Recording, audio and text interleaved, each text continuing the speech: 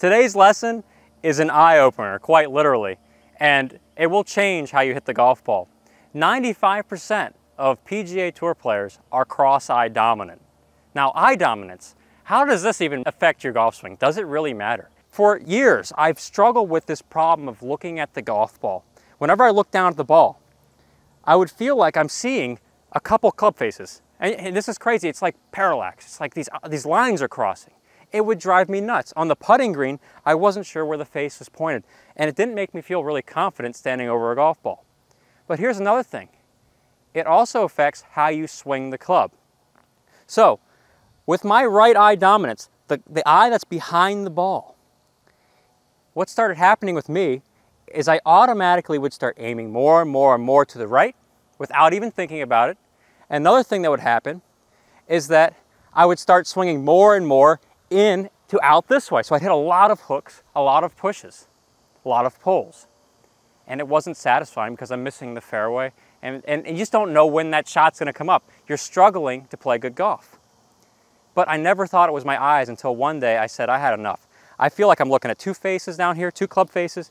It's like having two different golf swings. So what I did was I just took my right eye out of it.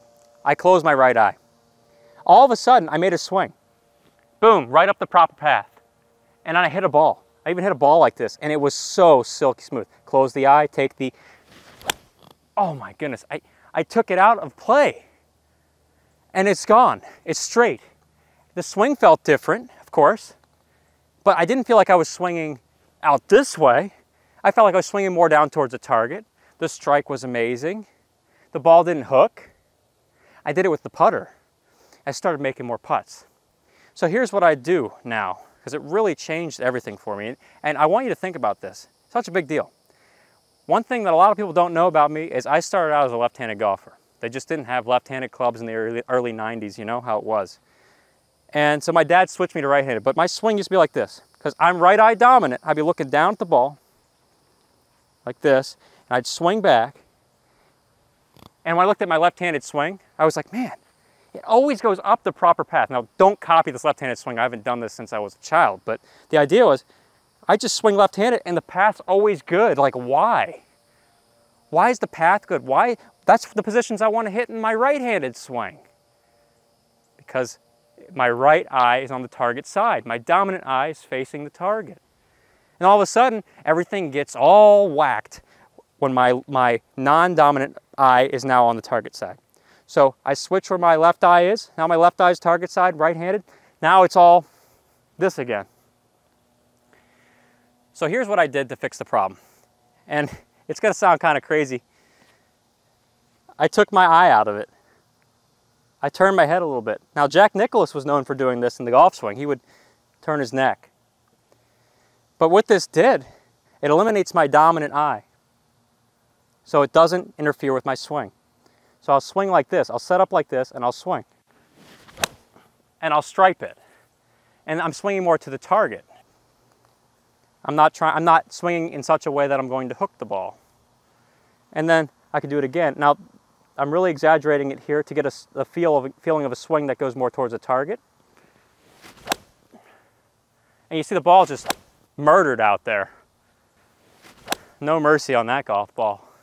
Now, another thing that started happening, I was a little worried about how my right eye was starting to do this in the golf swing because it was so dominant. I'd start having my head turn out this way to see the ball out of my dominant eye.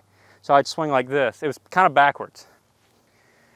Well, another thing that started happening, when I took out my dominant eye, as I swung, I could get more tilt. So better relationship with the ball. Because I always struggled with a little bit of loss of tilt. It means contact wasn't as crisp when I did that. So this allowed me to tilt my lead shoulder down more, but it also gave me a lot more turn. I felt like this was the most turn I had in years, and the ball was getting explosive off the club, off the tee, straight, far, all by taking out my dominant eye. And this really applies to you if you are someone who is not cross-eye dominant. So if you're a right-handed player and your left eye is dominant, you're lucky. But I'd say most of us who shoot with a gun, I'm right eye dominant, so I shoot a gun this way. Well, that's because That's the eye I would use to do that, and that's the eye that works for me, but I could never shoot a gun with my left eye. So turning the head to where I only see the ball with my left eye, and I swing. And I stripe it. Now it looks freaky, right? You look at it and say, Tom, you got an eye problem, whatever. It doesn't matter. For years, I'd struggled with my eye sabotaging my swing.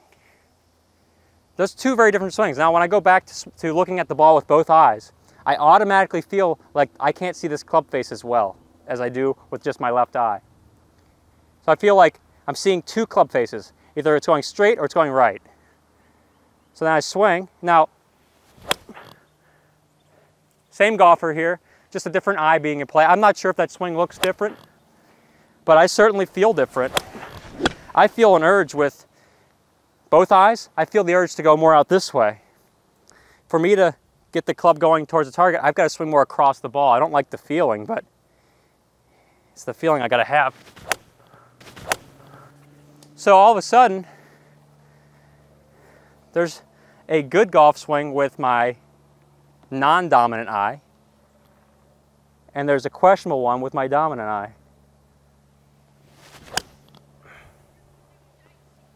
Now, what does this mean for you? It's something to think about because it's never talked about. I've seen a couple articles online, they say, you know, eye dominance, but they don't talk about what it does. And if you're somebody who has a dominant eye and it's on the non-target side, like me, if you're right-handed and your right eye is dominant, this could be sabotaging your golf swing. It could be why you're slicing the ball. It could be why you're struggling with your swing. Because the moment I took my dominant eye out, the swing was fine. But the moment I introduced it again, the swing got crazy, or at least it felt like it was out of control. I couldn't see the club as well. So think about taking out your dominant eye with a little head tilt, just seeing it out of your left eye, your lead eye, the target side eye, and swinging. It's going to feel weird, but this could be the swing that you need to get cross-eye dominant, like the pros. Because if 95% of them are cross-eye dominant, they're seeing things that people like me are not seeing. I'm seeing two club faces. I'm seeing two golf swings here.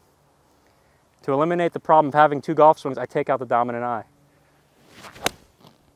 And the ball just flies beautifully. So Seguto golfers, that's something to think about moving forward, a little bit more psychological today. And if you're looking for a way to play the best golf of your life, check out my online golf school, Saguto.golf. It's a complete golf swing training program designed to help you play the best golf of your life. Life is too short to play bad golf, so start playing the best golf of your life with Seguto Golf. Thanks for watching, and I'll see you in a future episode.